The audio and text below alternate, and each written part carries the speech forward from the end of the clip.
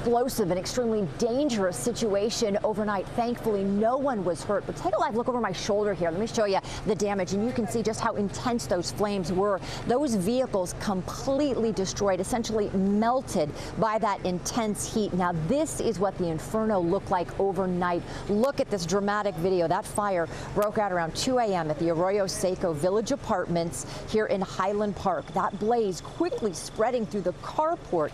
The fire so intense that it caught one of the apartment buildings on fire as well. Residents rushing to get all of those residents out as the explosions rocked the night. Now, others grabbing hoses, rushing out to try to desperately put out the flames, but there was no way to put that fire out. It simply was too intense, and those that live here say they can't believe what happened. We simply just woke up to popping of tires and smoke and neighbors knocking on doors. Right. And we're lucky enough to move our cars because it's the next stall over. It's all in my lungs. It's bad. It smells like an accelerant was here. Yeah, residents say this fire certainly is very suspicious. Arson investigators now trying to figure out what sparked the blaze.